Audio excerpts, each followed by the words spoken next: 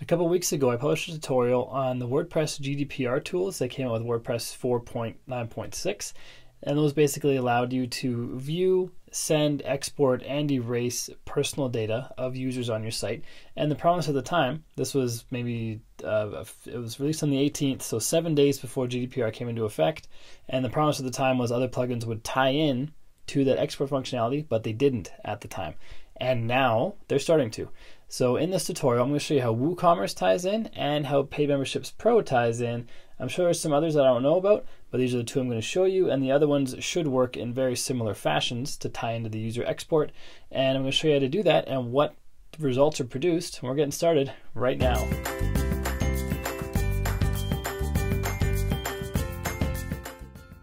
Hey, what's up guys? Welcome back to another tutorial. It's Bjorn from WPLearningLab, where we help you get better at WordPress so you can earn more for yourself, for your clients, and for your business. If you haven't done so yet and you're new here and you like WordPress tips and tricks and getting better at it and serving your clients better, make sure to hit subscribe, then hit the bell notification icon so you don't miss anything. And next up is our private Facebook group. Check that out. There's a link in the description down below.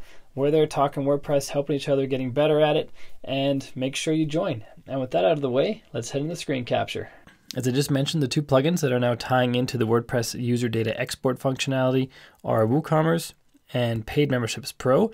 There are probably some others as well that I don't know about, but I'm not on every mailing list in the world, so I don't know exactly what they are. But hopefully, if you're using the plugins, they do tie in now, or they will in the near future. And I'm going to show you what it looks like when you're exporting some basic WooCommerce data and some basic Paid Membership Pro data. So all we have to do is go down to, well, first we get a request from someone saying they want to know what data you have. Then we go down to Tools and then Export Personal Data. And here we have a demo request from the video I made on May 17th. And if you want to check out that original video about the GDPR and the 4.9.6 update in WordPress and all the functionality it added, click on the card up above to see that tutorial.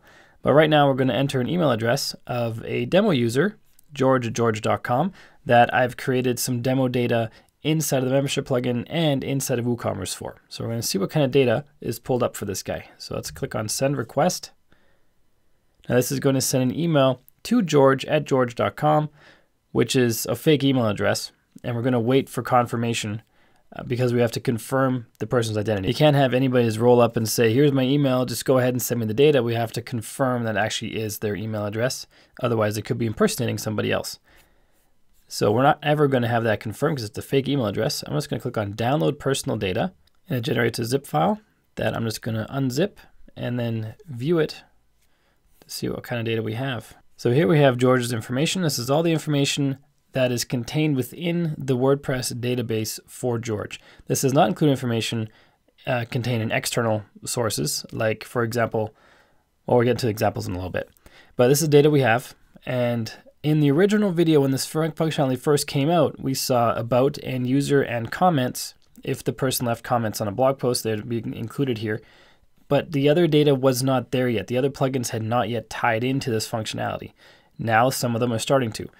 Orders is from WooCommerce. So this information we have here, this is just a demo order I created a few moments ago for George, $5, and here's the order number, and this is his billing address that we have listed here. So if there was more data and he had more orders or ordered other things, those would be listed here as well. Under Paid Memberships Pro, I actually gave him a membership, which is not showing up in here because it doesn't show membership level in this list. And I didn't fill it out anything else. I just added them as a manually added member to a membership level. So if this information was here, if they were actually a paying customer as a membership person, it would show their credit card number, probably the last 4 digits of the number, expiration, year, month, how many visits, how many times they've logged in, their billing address and information. And I read up a little bit on the Paid Memberships Pro erasure methods.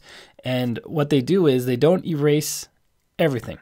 They basically anonymize the user, so they'll erase their name, the last 4, their entire credit card number, which in this case we only have 4 digits usually, and the number of visits to the site, I think, stays. They're basically taking out all the identifying information so that you can keep the other data for your records. Because what if George was a member for 12 months, and say you want to calculate the lifetime customer value on average for your membership site? If you keep deleting all his data with the GDPR, you can't calculate that because you're deleting that information from the site. So the Membership Pro plugin will delete the identifying information, but keep a lot of the data that's anonymous, that's used for you for your business needs and calculating important metrics and KPIs for your membership site. And then where this gets a little more complicated, of course, is this data that's on your site is not all the data you have on them, because chances are if they're a member, they're a paying member, they paid you somehow, maybe through a credit card, maybe through PayPal, but either way, there's somebody on the internet processed that payment for you, some company, and that company also has George's data.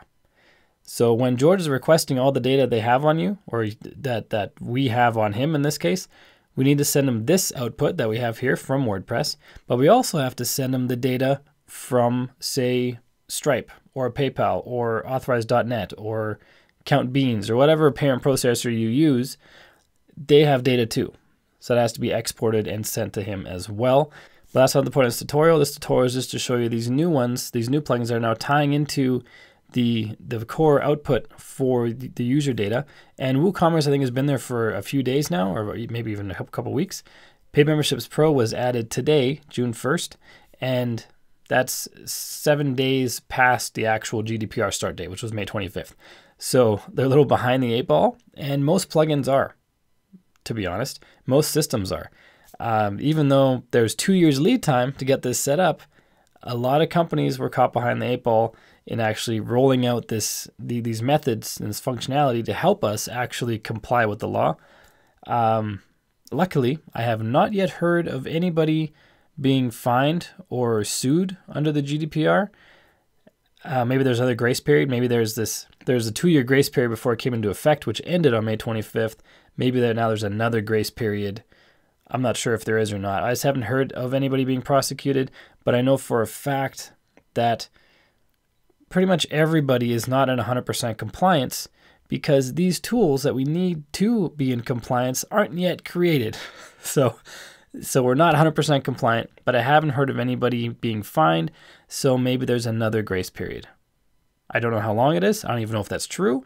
All I'm saying is it might be. So that's how it works. I hope this video helps you. If you haven't done so yet, hit subscribe, then the bell notification icon, get into the private Facebook group, link down below, and then check out one of these videos that popped up on the right-hand side so you can get even better at WordPress. Until next time, keep crushing it, and I will see you in the next video.